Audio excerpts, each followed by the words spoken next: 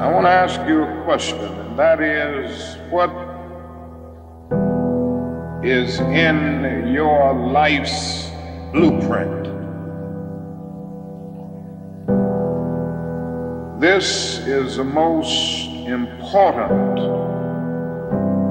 and crucial period of your lives, for what you do now and what you decide now at this age may well determine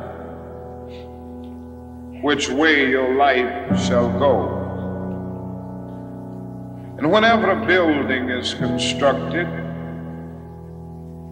you usually have an architect who draws a blueprint.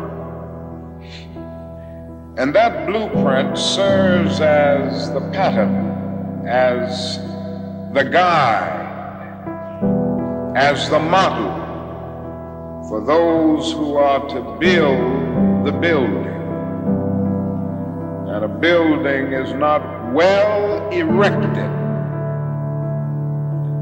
without a good, sound, and solid blueprint. Now, each of you is in the process of building the structure of your lives. And the question is whether you have a proper, a solid, and a sound blueprint. And I want to suggest some of the things that should be in your life's blueprint.